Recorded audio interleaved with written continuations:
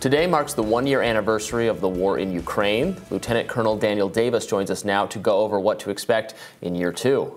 Welcome. Well, thanks for having me back. Yeah, great to speak with you. Unfortunately, this is not a happy milestone, obviously, to be gearing up for year two of the Russia-Ukraine war. What possibilities are you looking at for potential peace? Is there any, or are we really going to do another full year of so many lives lost and so much devastation across the Ukrainian country?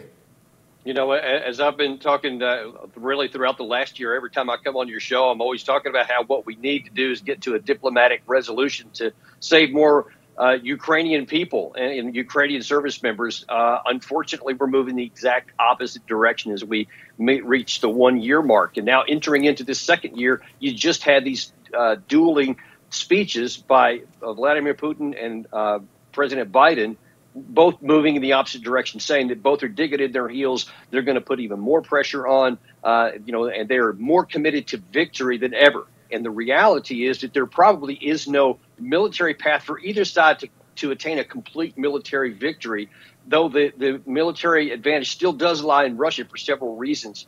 But the cost to the Ukraine side so far has just been astronomical.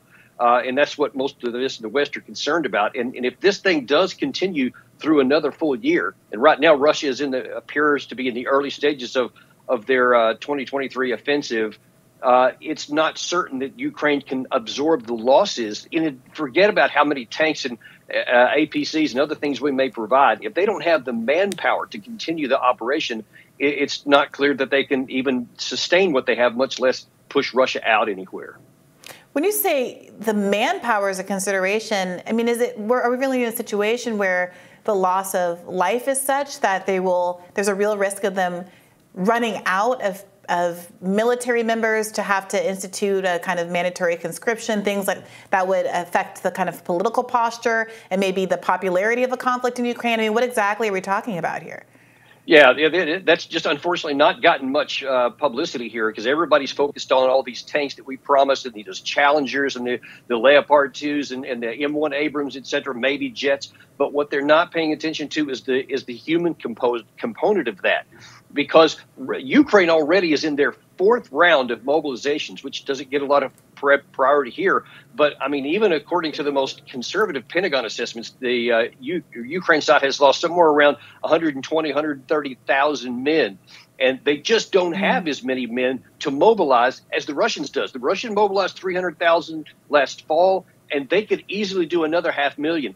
Ukraine, on the other hand, couldn't. So if this current fight, like say into the summer, Russia suffers huge casualties, Ukraine suffers huge casualties, Russia could bring another 500,000 on with very little difficulty, but the Ukraine side can't. And at some point, the balance could become so much that it just shifts heavily in one favor through sheer attrition. That's just a realistic possibility. You know, when you hear President Biden speak about this and continue to use the rhetoric of whatever it takes, as long as it takes, he's used that phrase repeatedly. Other members of the State Department have used it. Do you think there's any reckoning or self-reflection in our government, in our military, and the people, sending the aid and thinking about how to best help Ukraine? Are they paying any attention to the perhaps looming date where no matter all the weapons in the world aren't going to help unless you have people to use them? And is that tipping toward, I mean, God forbid, using American troops? Well, let's certainly hope that doesn't ever come into focus. But apparently there are people in the United States that are starting to think about this. I believe it was an Ipsos poll I saw this morning that in April of last year, that 73% of Americans said they were willing to support Ukraine for as long as it takes with whatever they need. And now that number is down to 58% after 1 year. And if the war continues on without any resolution and just high casualties, you can count on that number going down, especially as we, start talking about issues like the the debt ceiling and other issues financing for us. And people are going to start saying, now, why are we just perpetually sending money out here? And they'll start to make analogies with the Afghanistan situation where we just sent billions every year and it never made any difference. And I think that we may get into that. And that's something that the White House needs to start thinking about. Yeah, I mean, you'd hope that the White House, that the Biden administration would be, be able to figure out exactly what you just laid out, that there will come a day, maybe weeks from now, maybe months from now, where the Ukrainians can't mobilize sufficient troops, even with all the support we're giving them. And given that that day is coming sooner or later, you would think there would be more strategic thinking now. Why just wait till there's no one left standing to then have diplomacy? Why wouldn't we just do it now if that day is coming? Well, Robbie, I think because nobody's thinking about the human element of it. They're just thinking about numbers of tanks and maybe F-16 fighters. And people are just thinking about the military equipment. Then they're going, okay, an M1 Abrams against a T-72. That's all they're thinking about. But you got to think about the people who are going to man that Abrams and who are going to man these jets if they ever come in. Oh, and the fact that there's just millions more on the Russian side. And if Russia's willing to pay that price, then sheer volume and attrition can one day win the battle. And just people don't seem to want to think about that part of it.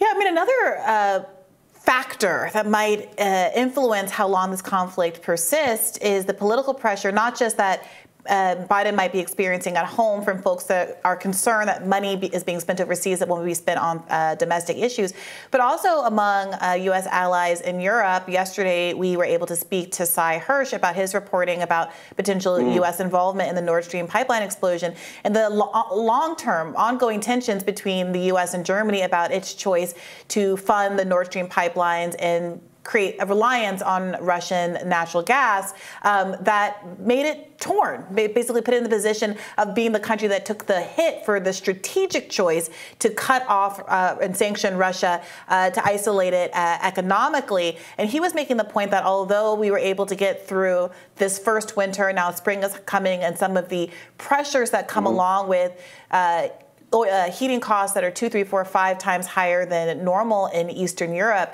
that as we head into year 2 of this in the next winter, that the pressure for our allies to continue to support this U.S. proxy war might create some tensions there. What do you make of that analysis? And what pressures is Vladimir Putin facing in Russia from Russians? Is there any political pushback within that country about the resources that are being put into this war? Yeah, I actually just spoke with a colleague last week, in fact, about this whole issue of the German view of the Nord Stream story that's coming out. And there seems to be pretty wide acceptance that did happen the way that Hersh is saying that it did. And frankly, you don't even need Hersh's analysis to understand who benefited, who had the capacity, and who lost. And, it's probably likely that happened. My colleague was surprised, who has some fairly high-level German contacts, that the Germans at this point were not as upset as you might think that they might be, even though they were the losers in this. But you can't say that that's going to be the case over time. And especially as more time passes and they are asked to do more and more, they're not going to be willing to do that, I don't think. And that's going to start to wane.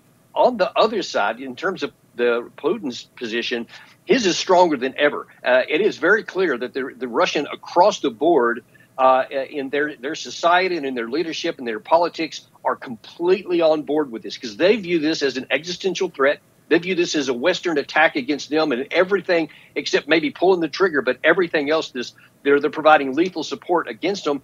And of course, now we see in just the last few days that Secretary Blinken is saying that we have intelligence that China is now considering putting lethal support behind Russia, not just some of the emotional and other support that they've been providing.